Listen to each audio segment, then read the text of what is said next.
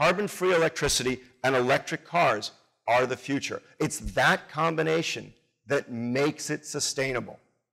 You have the chance to be part of a revolution in this area and to truly understand how these disruptive and cutting-edge technologies are impacting your business, your employees, and your day-to-day life. Now, for the few of you in the audience who aren't already familiar with Mike Calise has been in the clean tech business for over a decade, after getting his start at Intel and leading a number of early-stage technology startup companies. He went on to found EV Advise, an independent advisory firm focused on mass-scale electric vehicle infrastructure. He now directs work on electric vehicles at Schneider Electric, the world's leader in energy efficiency. Mike. Thank you. Okay. Thank you very much. Thank you, Jessica. This is very exciting. I really appreciate everybody showing up today in really what is Silicon Valley. You know, we call it the epicenter of EV or the center of gravity at EV. There's so much energy in Silicon Valley, and really the technology that starts here is pervasive. We have great businesses from Detroit, great businesses from the global areas to bring technology, to bring vehicle transportation to be electrified in the future. This is a really exciting time. So let's thank the Silicon Valley Leadership Group and the Bay Area Climate Council. Thank SAP for opening the wonderful doors to everybody in the community. And certainly let's not forget to thank Tesla for being Tesla. Okay. It's been a productive year for EV. It's, you know, like the mayor said, we see vehicles everywhere. But those of you who are visiting from out of town, you see a lot more EVs here than probably everywhere. And this is just the start, really. But the business is not without its challenges, right? And we all know that some companies didn't succeed this year. But what we do know is this industry will not be defined by the success or failure of one model, the success or failure of one company. And it really has a profile that we have to look toward that is a long-range success profile. So what's great is we're seeing many people even do things like share vehicles now, right? So BMW's got a great car sharing program. It's not without its challenges, but we're learning as we're doing, and we're seeing great business models being created. And that's the key to electric vehicles. It's not about charging cars. In many ways it is, but you can see that it's the business models that we've never really even thought about that are before us, and they're changing. You know, I drive to the airport, I drive home in the Leaf, and the airport pays for my drive home. So I feel like I actually didn't just get free miles, but they actually paid me, and I did the math, and it was something like $16 off my normal parking fee. And you think about those business models, and you're seeing a transformation in business models, and this is what will carry the industry forward. Last year, many of you heard, for those of you who were here, Schneider Electric created a framework in which to think about the EV market adoption. And we made it simple, called the 9-inning ballgame. And what this really was a way to frame your thinking about the adoption of EVs. So in the first 3 innings, and if we call 2011 the sort of year zero, then we look at 2012, 13, and 14, the first, you can see that it's still the EV ready period. We're still putting infrastructure out in advance of EV adoption. And if you think about it, driver anxiety is high, utility anxiety is relatively low. If you then look at the next 3-year period, we call that the EV willing period, where people see the charging infrastructure out there and are now willing to make an EV purchase decision. So it's not just the simple chicken and egg we talked about. Now at that point, driver anxiety decreases, but utility anxiety starts to rise a little bit. And then if you look at the last 3 innings of the game, or 3-year period, 18, 19, and 20 inclusive, 2018, 19, and 20, that's when we're in the EV able period. And that's when you're able to charge everywhere without thinking. And that's when driver anxiety basically goes away. But utility anxiety is pretty high. Just a framework in which to look at market adoption and market deployment. And now, of course, we've done a lot of work here, and we've all been asked numerous times, when will EVs become mainstream? When will they get out of the early adoption mode? When will we cross the chasm? And we're using this word chasm as, you know, it's all within us, and it has nothing to do with sort of rock formation in Utah. And so, really, what are the biggest hurdles to success? And how do we even define success? And what better way to get those questions answered than by the man himself? So Geoffrey Moore is a world-renowned author of Crossing the Chasm, maybe the single most influential book for Silicon Valley's history of successful and failed technology ventures. So many of the world's influential leaders and individual contributors dove into those books as they were setting their company strategies. And whether it was Crossing the Chasm, my personal favorite, Dealing with Darwin, Inside the Tornado, The Gorilla Game, Living on the Fault Line, and the recent release, Escape Velocity. It's a great read. It's about big companies, how they incubate small companies within them, which is quite relevant to many of the companies here. Jeff continues to be the managing director of Geoffrey Moore Consulting. He's a venture partner at Mohr Davidow Ventures. He's also a key business advisor to high-tech companies like Cisco, HP, Microsoft, Yahoo, SAP, and Schneider Electric. As a renowned expert, this industry will draw from his expertise and help us navigate our strategies. And whether you're from business or government, you're going to look at how these strategies overlay, which are quite relevant for the technology lifecycle adoption curves and our 9-inning ballgame. So, without further ado, on behalf of Schneider Electric, we're proud to have the opportunity to sponsor this year's Driving Charged and Connected keynote address. Let's give a warm welcome for an influential business icon and a consummate gentleman, Mr. Geoffrey Moore. Thank you. Thank you, Michael. Are you going to sit down? Sure. So as Mike said, look, we're in the middle of a pretty classic technology adoption lifecycle situation, and I wanted to share with you some ideas that have been kind of getting refreshed as we go along. We're kind of in our third decade of working with disruptive innovation models, and surprisingly, we've actually learned a few things, which is kind of fun. In particular, what happened in the last decade was there was a lot of technology that came roaring into the market that didn't seem to have anything to do with the chasm model. So Google, FaceTime, Instagram, like, we don't need no stinking chasms, right? We just boom. And so the question became, how do you kind of decide between taking a B2B point of view, which is still the classic chasm crossing point of view, or a B2C point of view, and there's this sort of this Robert Frost idea that, you know, you have to sort of make these fateful decisions in life, but I think in this situation right now, that's not what we're going to do. That what we have to do is, in fact, take a two-pronged approach, that we're going to actually apply both models. So all I want to do this morning is I want to sort of remind you of the model, the classic chasm across model, and sort of tee up what decisions institutions have to make. And as Mike was saying, at the beginning of this thing, the institution risk is low, but it's going to increase. And so as we solicit the support of institutions, the B2B chasm crossing model will be very important. At the same time, we need to build consumer enthusiasm for the electric vehicle. That's the driver anxiety that we're trying to reduce. That's going to be more of the B2C model. And whether you're public policy or whether you're a marketing person marketing to consumers, or whether you're trying to orchestrate an infrastructure alliance to get this stuff done, one of these two models, or both of them working together, is what matters. So, okay, so the first model is the Crossing the Chasm model. This is a model that Everett Rogers introduced, the original version, 7 decades ago. He made a very simple claim. If you introduce a disruptive innovation into any community, the community will self-segregate into 5 different strategies for dealing with the disruption. So there's the strategy of the innovator, who tends to get early and embrace and buy one early. My friend John Metcalf has had a Nissan Leaf for I don't know how long, but he has number 329. He would be an innovator, right? The next group are the early adopters. They aren't necessarily innovators. They don't necessarily like the object per se, but they like the fact that it could have an incredible impact on something. And so what they're looking to do is to create a competitive advantage or a dramatic change in the carbon footprint of Palo Alto, or the sustainability business of SAP, or Google, or whatever going forward, getting ahead of the curve.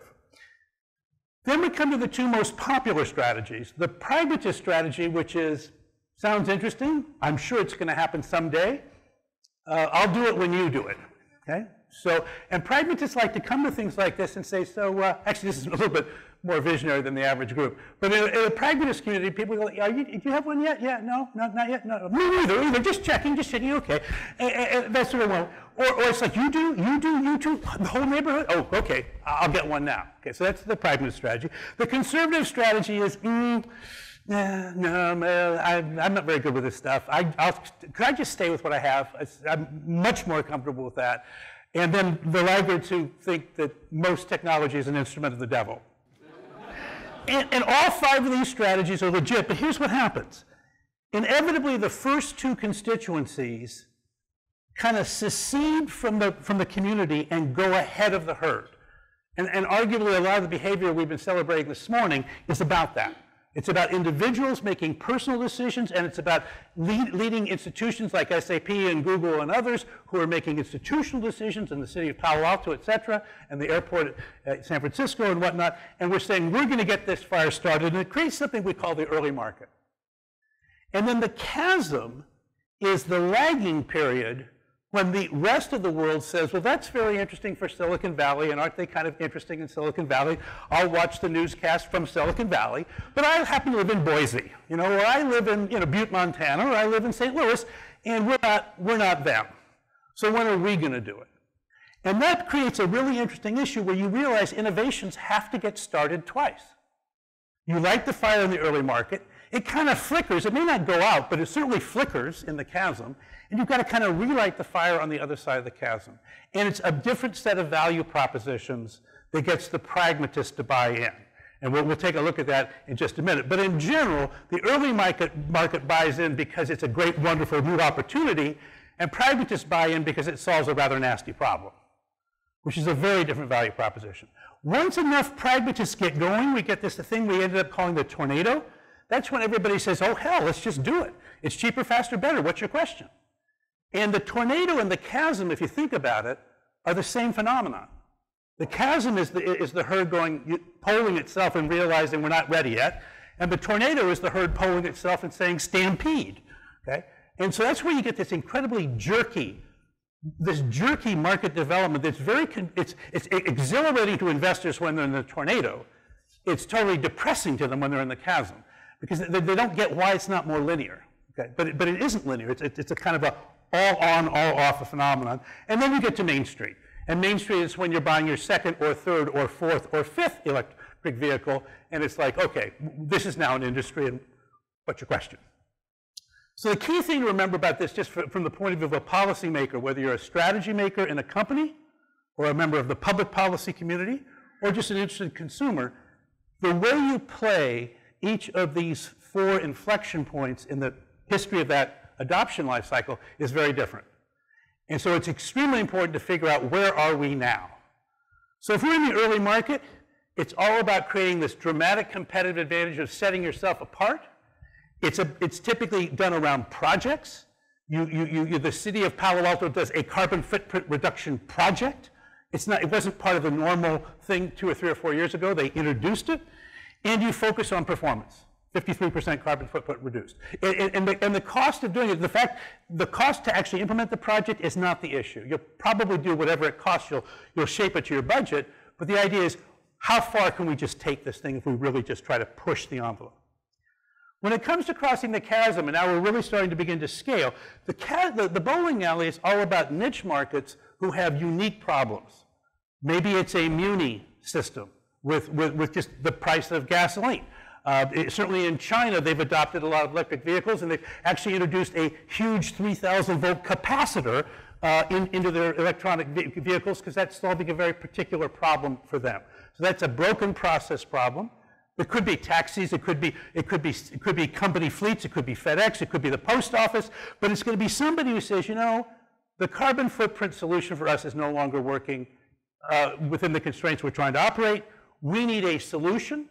It could be fit specifically to our type of vehicle. It doesn't have to be for every vehicle.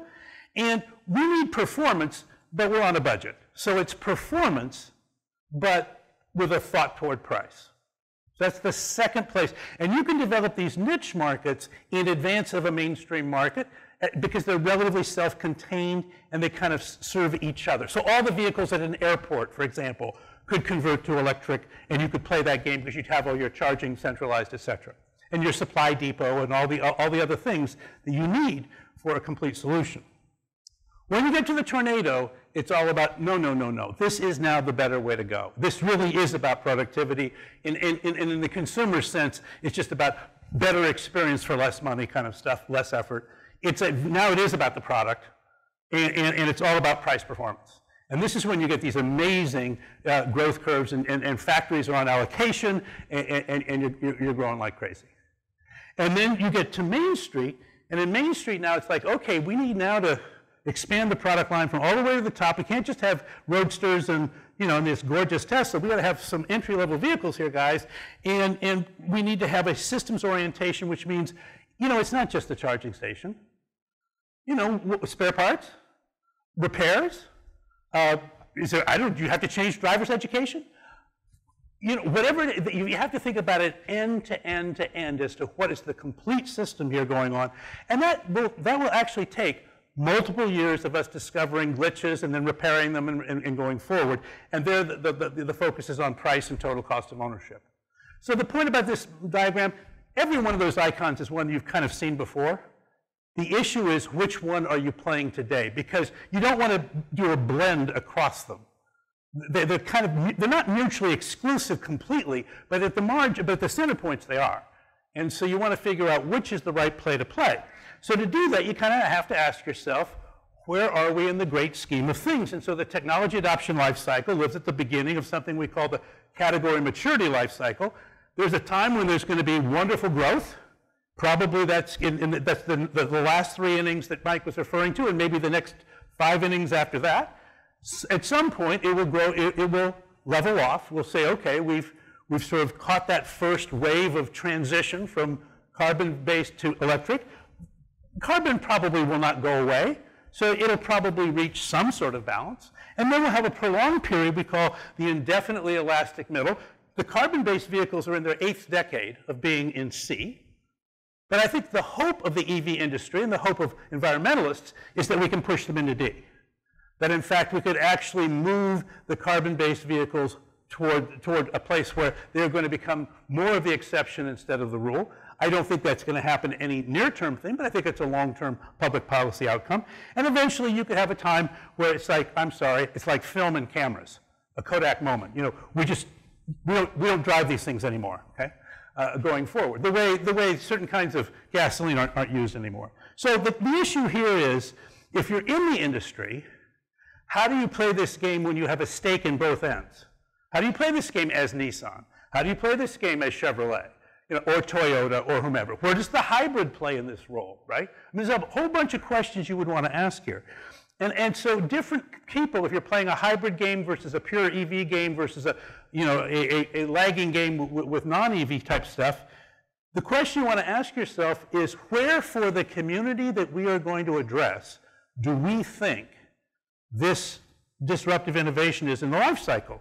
And so I just want to give you the litmus test. So how do you tell? And I'll kind of do it from back to front. If EVs were on Main Street, there would be an established market pecking order. The order of magnitude would begin to approximate carbon things, so we would be selling millions, and probably at some point leaning toward 5 to 8 to 10 million, but let's say 1 to 5 million, and there'd be a clear market leader, okay? The way the automobile industry has had a classic set of tier 1s, tier 2, tier 3 brands, okay? So you say, is EV there yet? And you think, probably not. Is it in the tornado? Well, is there a major land grab underway right now displacing the old guard? If this were true when you drove into Menlo Park or when you drove into Burlingame or whatever, all the auto rows would have the EVs like just everywhere. It'd be in every showroom, and the papers would be, well, not the papers, God, I'm so old-fashioned, but the internet would be plastered with deals, et cetera, et cetera, et cetera. I don't think we're there either. So are we in the bowling alley? Are there segments? So it's interesting. I'm not aware of them, but this is, I think, now we're getting into the area of, well, but maybe in certain geographies, in certain industries, I don't know. But what you'd be looking to say is, has any segment, either in an industry or a geography, whether that's a public sector or a private sector segment, kind of flipped the switch and as a segment re-standardized on this stuff. Okay? My guess is not yet, except I do think public transportation in China, I don't know where that one is. Might be an interesting place to look. But that would be the question. Is it in the chasm? Well, are we having lots of seminars and conferences? That's usually the sign of something's in the chasm. Is this EV thing going to play out? I'm not sure. Okay? Or are we in the early market? Has a market darling emerged? Well, yes. A market darling has emerged from about 500 yards from this building, right? And so we have a market darling that has a market darling market cap right now. And so you say, okay, we're clearly, and that's actual progress because a few years ago, well, it's funny, I wrote the first version of Crossing the Chasm in 1990, and my example was an electric vehicle. Because at that time at HP, a few people had converted their cars to electric vehicles, and they were plugging them in at work in 1990. And then when I rewrote it in 1999 with new examples, I used the electric vehicle again. And at that time, I think Chevy had just come out with their first electric vehicle, and Ford was looking to do it. So this is actually very significantly different. This now feels like we have a significant, and it doesn't feel like this one's going to stop. I don't think the question now is, do you think this EV thing's going to happen? I think the issue is we've seen the future. The only question is, what year is it? Right? You know, this is the thing about visionaries, by the way. They see the future, they forget to look at the calendar. If we just look at the calendar and tell me what year it was, I'd be fine. Right? So that's how we're going to sort this thing out. So that's sort of the classic chasm model. I think you want to keep that in your mind. If you're an investor, whether public or private, how do I make my bets and play the game? So the 4 success factors you're going to worry about is, if I'm crossing the chasm in particular, so if I think I'm early market crossing the chasm, who's my target customer? I hope they have money. I hope I have good access to them. Are they a pragmatist in pain, able to buy in bulk? Now remember, this is the institutional customer. We'll worry about the consumer on the next one. This is, who do I need institutional help from? Do they have a broken mission-critical process that will cause them to kind of go all in ahead of the herd? Because this solves a very important problem for them. And I'd like to take us from 100,000 to 1 million, right? In other words, 1 million to 10 million is the consumer journey, but 100,000 to 1 million, we might be able to get there on the back of just a few really strong commitments from niche markets. At least it's a possible strategy. What you would need to provide these niche markets is a complete end-to-end solution that works extremely well for their environment, and they go, yeah, this is great, we're going to do this. And you would like, ideally, it not to be some niche that is so weird and so rarefied and so isolated that no other niche would ever be able to leverage the work. You'd like to take it, from FedEx to the post office, or from, the post office to the taxi business, or from the taxi business to the shuttle business, or whatever it would be. But that would be how you'd play the game. It's a known game to play. A lot of people in Silicon Valley know how to play that game. Just remember to play it. Okay. So and the question we might ask, and we have here, is do people have ideas about, are there segments that you think are ripe for picking that could take us from 100,000 to 1 million vehicles? Or not one segment, but a series of segments. Okay, that's the model for crossing the chasm. It's been around for now 25 years about. It's had a lot of success, particularly B2B orientation.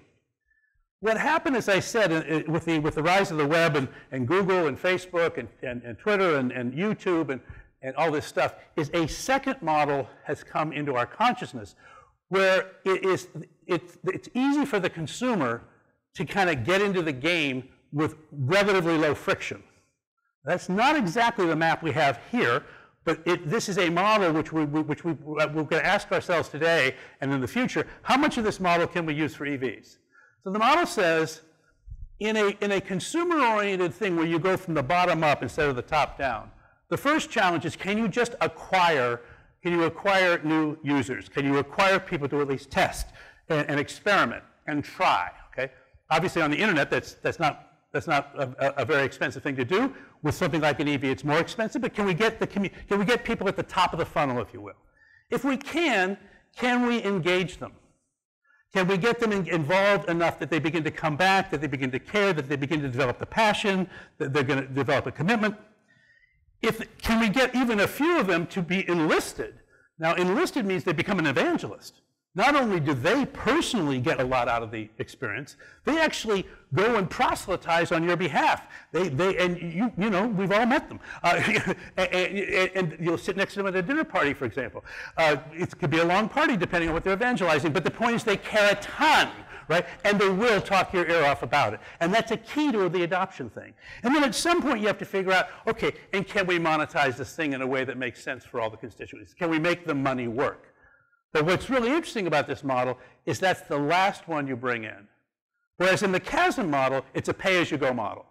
This is a model where you actually work the adoption cycles and try to get the momentum. And I'll kind of show you how that plays out. So what you try to do, first thing you do is you say, look, take monetization off the table for the time being. Just ignore.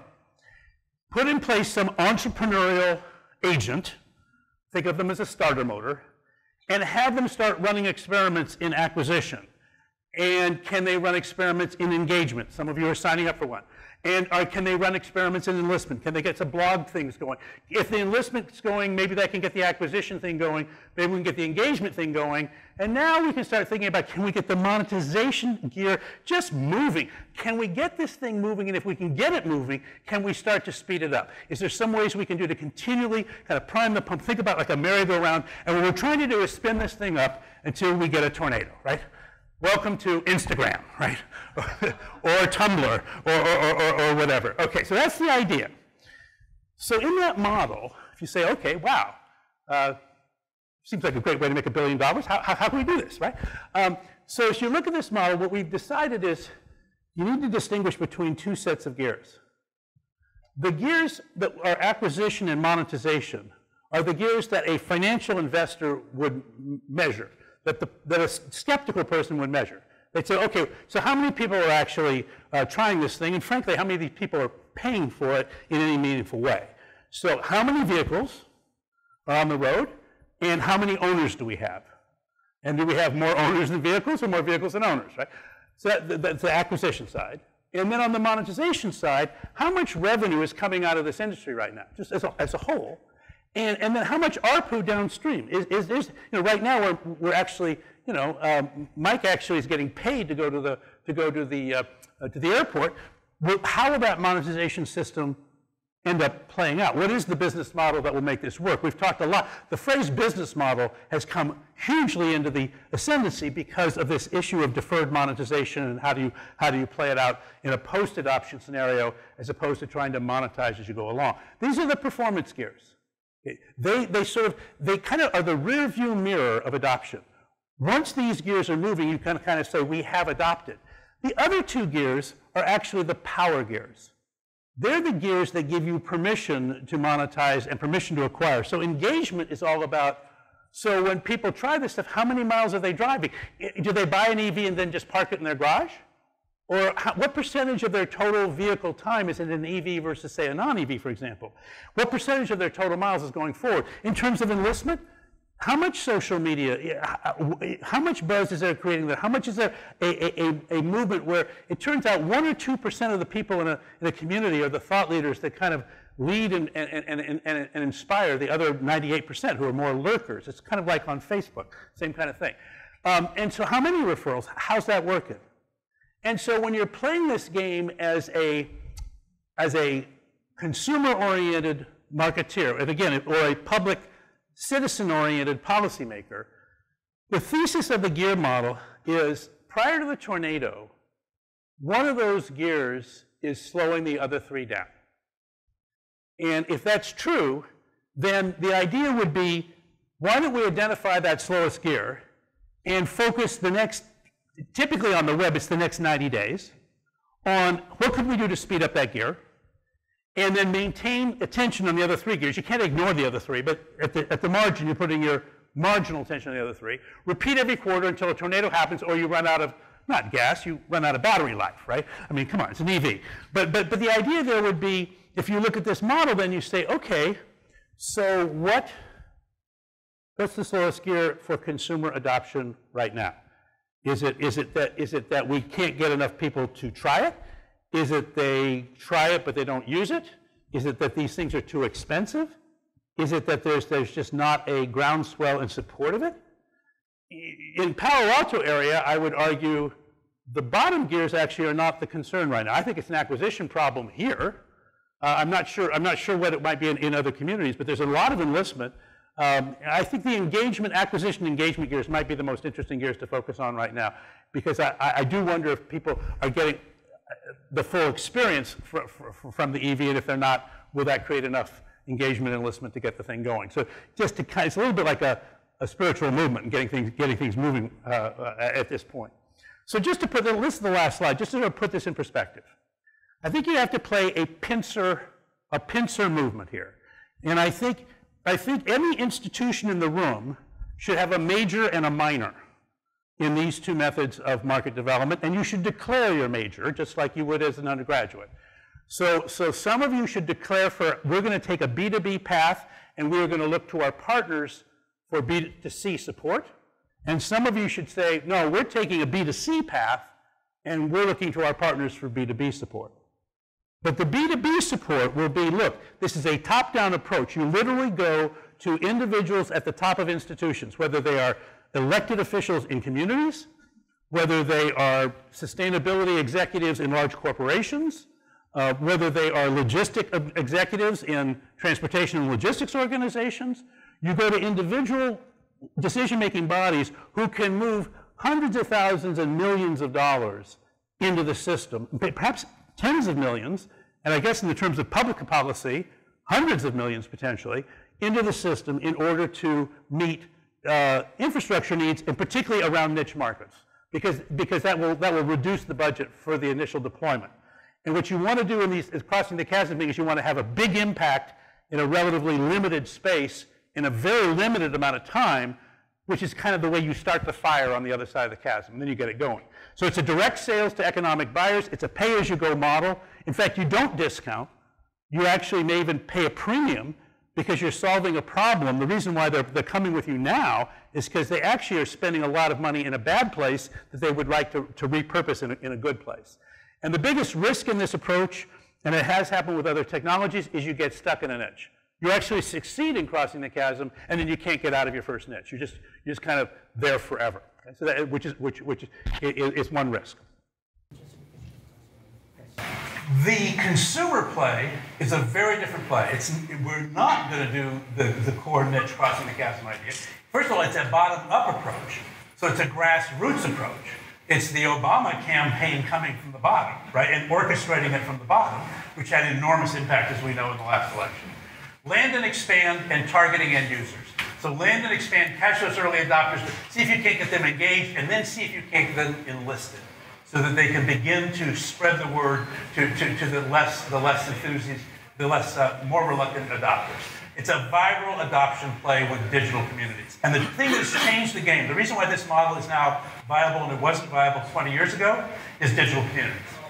The fact that we now lead digitally mediated lives has changed the dynamics of marketing that make this grassroots phenomenon much, much, much more powerful. Again, the most recent election being just a huge example of how much power there is there. In this game, you become profitable late in the game, and so the biggest risk here is actually that you run out of money.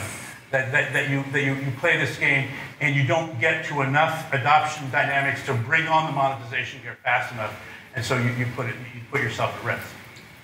So what we thought we might do is spend some time, come back up here and spend some time saying, okay, those are the two models. What do we think our ideas are? What do we think your ideas are? And so, and Jessica, you're holding up your card. If you have some questions you'd like to see asked here, please hand them in. Mike, why don't you come back up and we'll take some questions. Thank you very much. Appreciate that.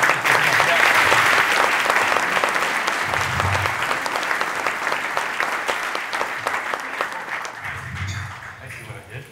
Good work, guys. All right. So did everybody get all of that? Excellent. Okay, thank you. That was incredible. Thanks. Appreciate that. So we just really wanted to say this group of esteemed people is not really in here for their own business interests of EV or policy. They've just pretty much been amassed so that you can finally be right about your writings, and that EV can finally be a disruptive innovation. Let's go. So back in 2010, we had about 1,000 vehicles, so order of magnitude in the thousands. 2011, an order of magnitude in the tens of thousands.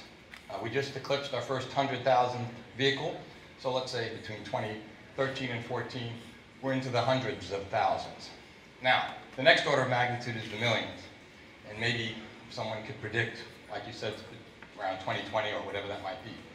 But the stretch is between 100,000 and a million and 10 million.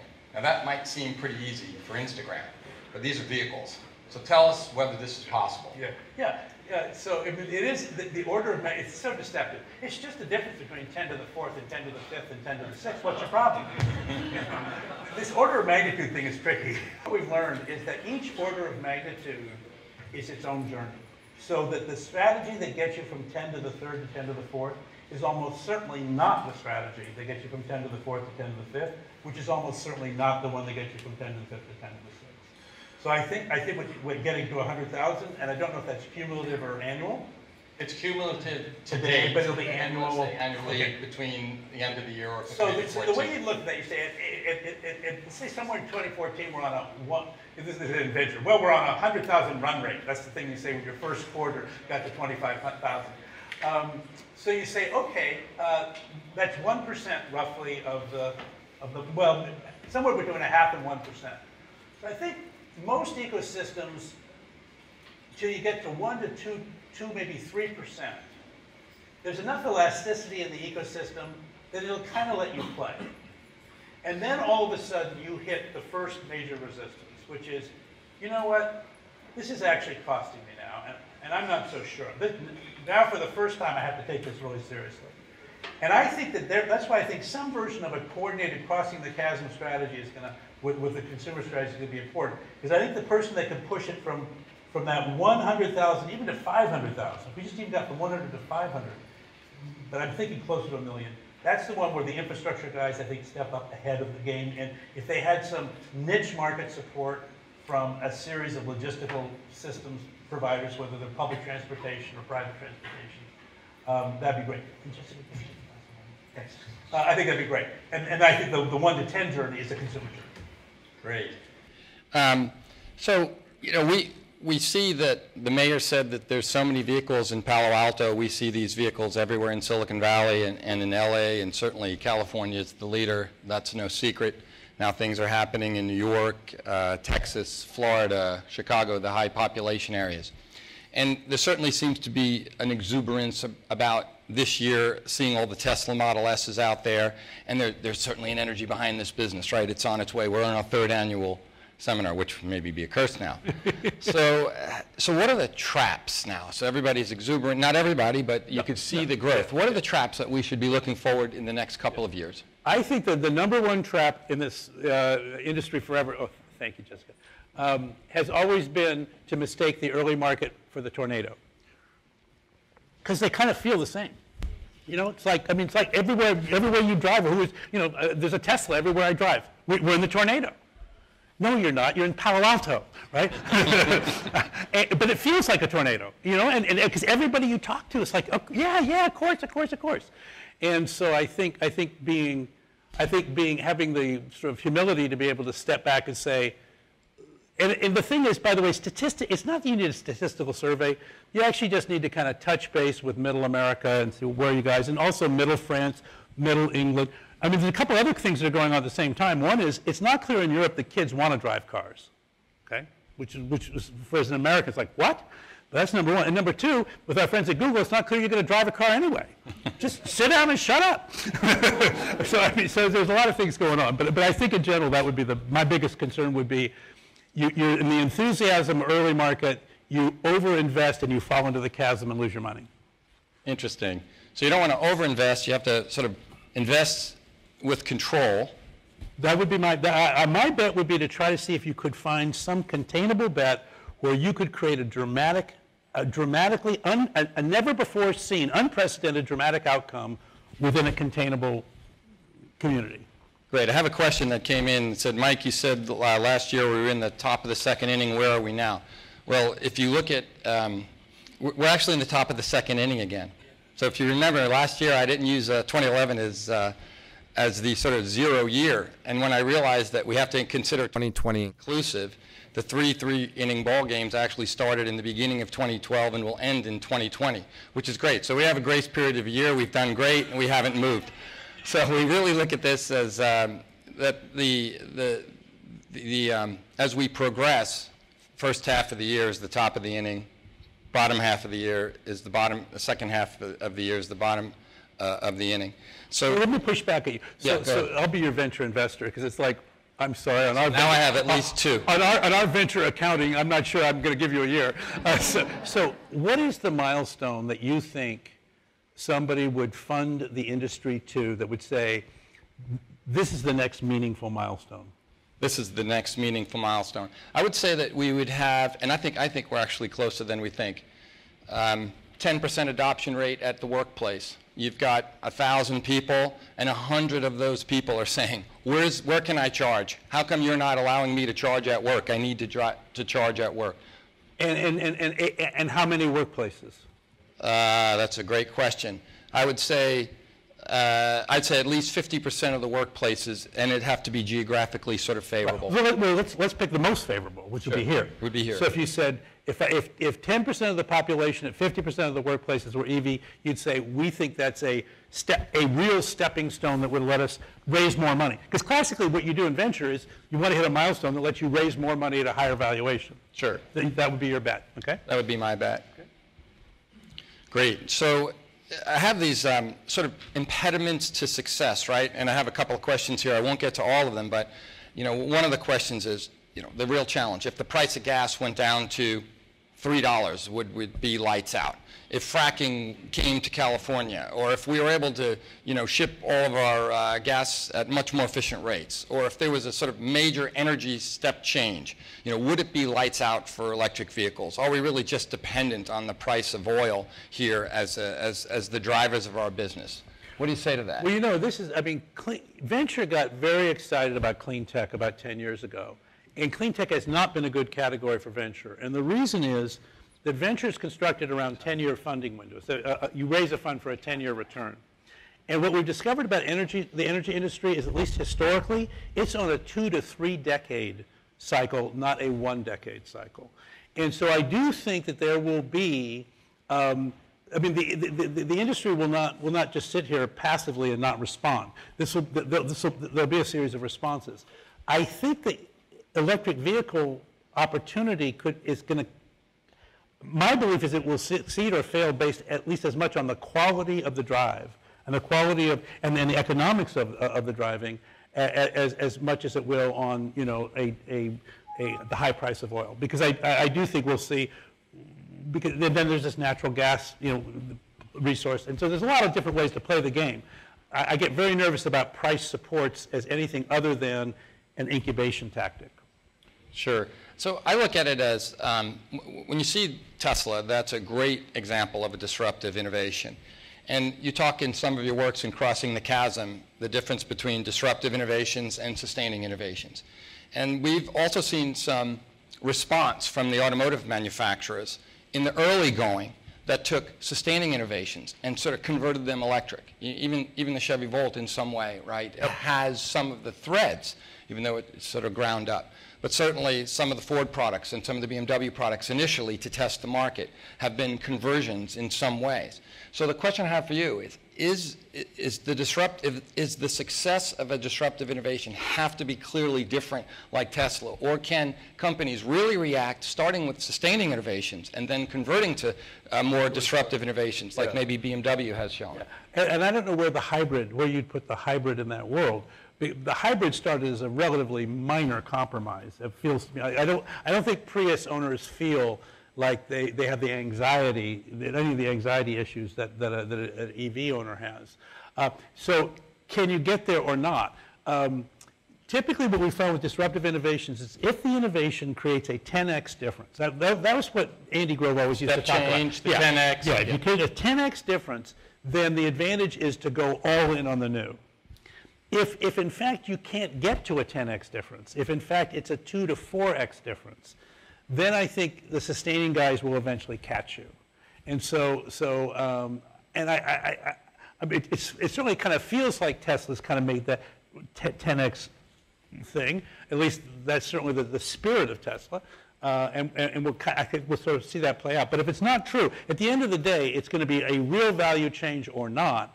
And most of the world, that's why the pragmatist herd waits, because they want to find out, is it a hype or is it really a step function change? If it's a step function change, I'll buy in eventually, and if it's hype, I'm kind of glad I didn't. Sure. Yeah. So we see other impediments to success, right? Because ultimately we have to break through these barriers, and there's plenty of them in the early going here. One of the sort of subversive ones is that dealers of gas-powered vehicles are really not too sure about how to manage this new EV. This is disruption, right? And dealers make money on oil filter changes and maintenance, et cetera. So the question is, and maybe you could share some previous models where you've seen this happen, where there's a very quiet push back, and we're all exuberant up at the top, but this is a very powerful force. Right. So maybe you can share some examples and what we should expect, and do they eventually, dealers just die, or is it something that gets harmonized eventually? Well, or do you die? I mean, or do we die, exactly. So Richard Probst in the front here, we know each other for a long time back. So the Next computer, so when Steve Jobs left Apple the first time, he founded something called Next Computer. And it was this incredibly black, sleek workstation thing, and it had this way cool Smalltalk-like interface, and it was a library, and app stores before we had app stores, and everything. And Computerland, which at the time was the big tech distributor, said we're going to distribute this in every store in our entire portfolio, which is like 400 stores. So they got 400 Next computers, and they put them in the very, very far back of the store. And they put a sign in the front saying, "We have Next computer." So the idea was you would walk from the front of the store all the way to the back of the store to see the Next computer, which you would not buy, but you would look at and ooh and ah over, and then on your way back out, you'd buy things from Computerland, okay? So that was just an example of the distributor in a way passively, aggressively actually defeating Steve's purposes, while at the same time appearing to support them. I do think, when you gore people's oxes, I remember when it was the CLEX versus the ILEX, the competitive local exchange carriers against the incumbent local exchange carriers. And we thought, the Silicon Valley said the CLEX are just going to kick their butts. And the answer is, eventually, that's probably true, the over-the-top model. But in the short term, the ILEX said no, and they used regulation, and they used political clout and lobbying and a lot of other things to keep things. So inertia is a powerful force. Again, if you have a 10x value proposition and it truly resonates, then you overcome. But if it's a 2 to 4x, I think the incumbents have enough time to co-opt you. And what about in the 10x world, particularly for the charging station industry, and where those business models might be that are really the drivers? Because it's been known that the return on investment, if you're wanting to sell energy, is maybe 7 years, or do the math, but that's not what it's all about. It's about the innovative business models. It's vouchering and employee retention. So the question is, how do you model that? Because we're sort of in very new ground. How do you model that, and whether you really have that blockbuster or not? Let's say for those who want to raise money in that field. Yeah. And this is why it's venture risk. I think if you say, look, let's think about something like Wi-Fi in a hotel. I mean, that's one where, there was a time when we charged for Wi-Fi, right? And still, if you go to high-end, it's funny, the higher end of the hotel, the more likely it is they're going to charge you for Wi-Fi. Because they're still stuck in their old model. And we pay it, right? Because we need it quickly. But the new model is, you don't charge for Wi-Fi. Wi-Fi is, right? I think the intent of the electric vehicle model is to play that. So in that model, you're taking money out of one place in the value chain because you don't sell electricity, to your point, that's not going to be the economic model. So then what is the economic model, and where will it be? And the electric vehicle certainly seems like the next screen. And so you start thinking, well, maybe it's some version of an internet business model, a content-oriented model. Can you collect data and repurpose the data? All the classic sort of dot-com ideas we had 15 years ago, they're all going to replay again here. I think there's a level, we learned a lot, that a lot of those dot-com ideas just didn't work. And so I think there's some feeling, well, let's be a little more careful this time out. How much luck is involved? Well, what's your philosophy on luck? Timing, luck? Yeah, for any individual, yes, but for the event to happen or not, I think the 10x factor it makes its own luck. And the bad luck is when you really don't own up to the fact that you don't have a 10x factor. So you wake up to the reality that the idea wasn't as good as you thought. You spoke about policy and government in a prior example. This industry is riddled with policy and government in very positive ways. Right? There's a lot of folks here have a vested interest in moving this forward and sort of tapping into government entities, tapping into local communities, tapping into air quality management and climate-related governments. How typically is important the way you see, and you don't have to use EV, but important, the government side to get that all right. Maybe you could share some examples there. I think there's two things. I think it's extremely important that public policy can have a huge impact. We saw the impact it had on solar in Germany. We see the impact it's had in Texas with unregulated utilities in New Jersey and California, whatever. I think the salient issue that's come to the fore in the last 5 years is, can the government afford to be a social agent? Does it have the coffers?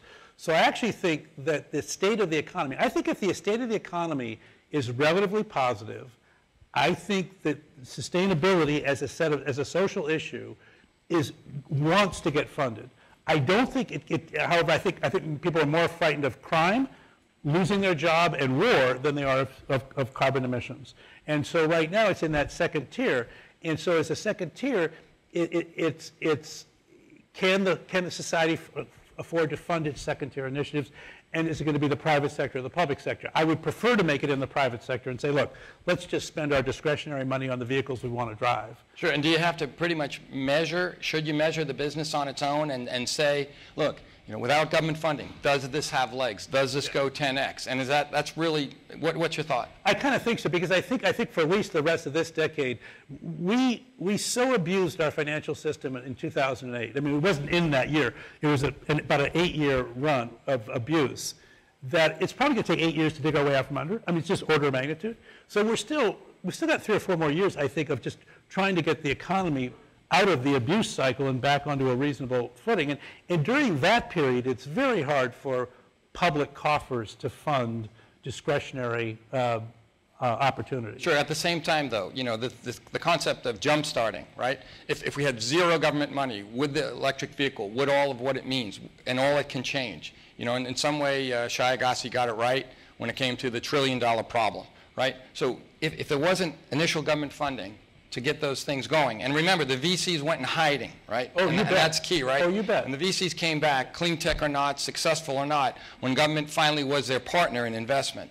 And that's a point I'll sort of make clear as a capitalist, right? Yeah. So the question is, do you see that the jump starting mechanism is effective, and then eventually it has to sustain? Well, let me do it slightly differently. If you look at this entire valley, it was jump started on the defense industry and on the space program.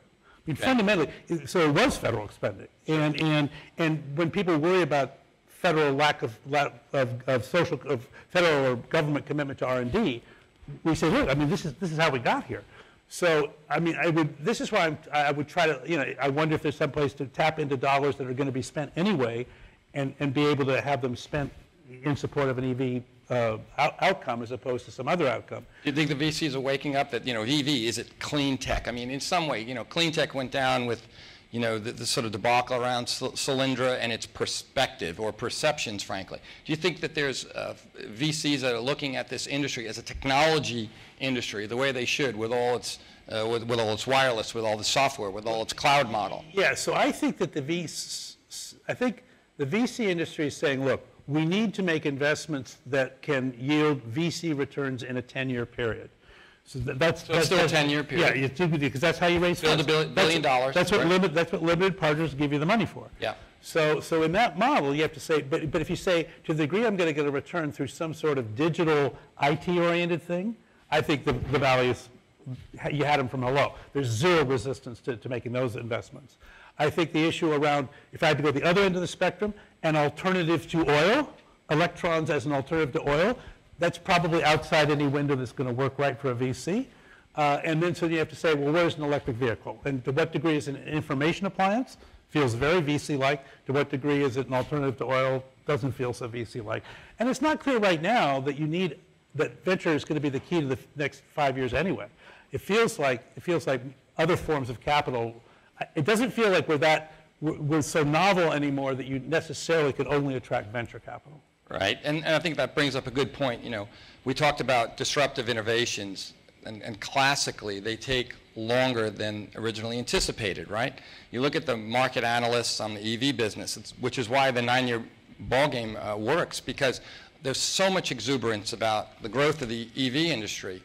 And I think I remember saying, I think it was last year here, somebody said, but Mike, how come we haven't experienced the hockey stick growth? And I said, well, you need the handle first before you get to the stick, right?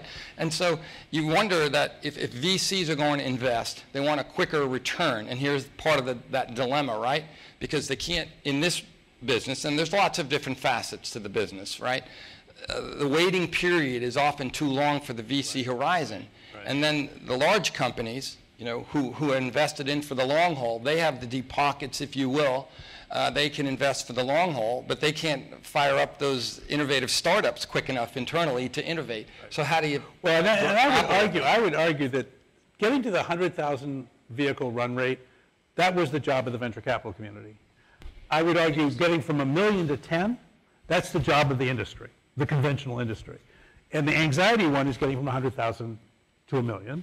And that's where we're going to have to find creative strategies, because neither institution, that's not the sweet spot for either institution. That's great. So is that, in a sense, what we would call the deepest chasm right there, between 100,000 and 1 million? I think we're still, Gartner has a hype cycle. If Gartner were doing this on the hype cycle, the Tesla valuation, whatever it would be, it's like when NASDAQ was at 5,000, right? That was sort of the height of that moment. And I think you have to expect that there's going to be a falling off. And then the issue is not that it's going to happen, it's how do I foreshorten that period? Because it is going to happen.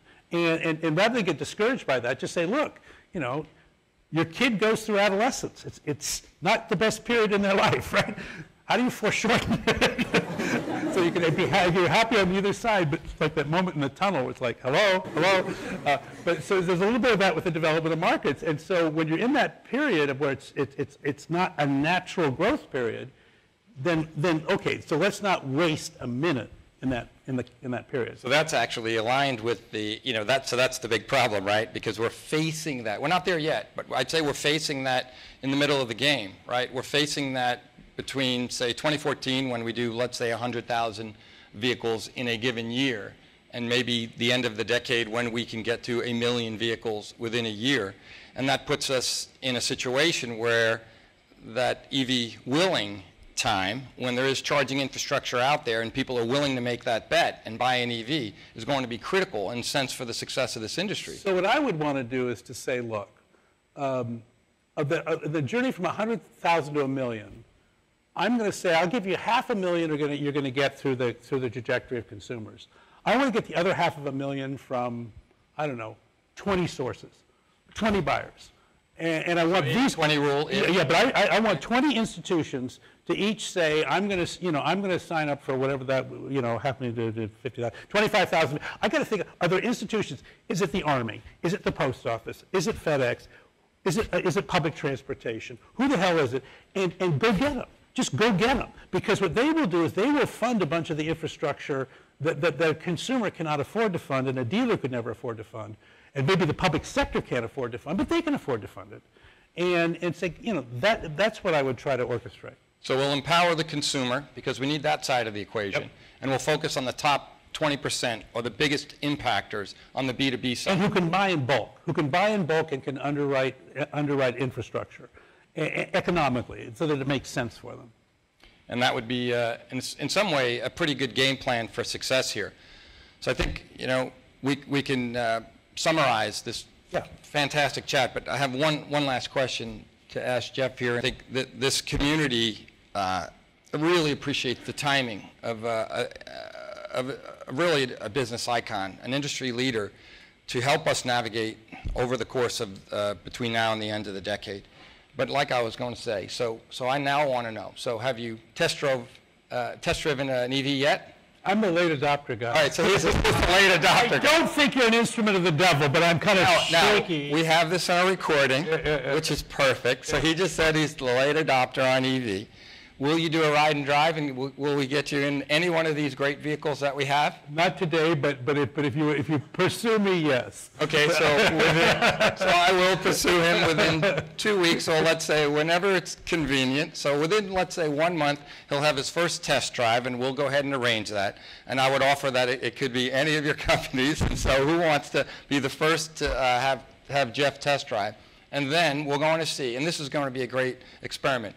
You're classic late adopter on vehicles. Are you an early adopter on anything else? Oh, yeah, ideas. Ideas. It's brilliant. I'm envious. Some forms of wine. Some forms of wine. Excellent. So I would say I'm flipped on that agreement. So we're going to test this now. So he's never even driven an EV. He's a classic late adopter. And within a month, we'll get him into one and maybe even a few. And then we're going to see his opinion, just his unbiased, objective view on what this experience was like, and then potentially what that might mean for the future. And so with that, I want to thank all the questions that came in. They were great questions. I know we didn't get to all of them, and we can talk to these offline. I want to thank everybody for listening in to a really candid and wonderful conversation from Mr. Geoffrey Moore. So let's give Jeff a hand. Thanks. Thank you. Thanks.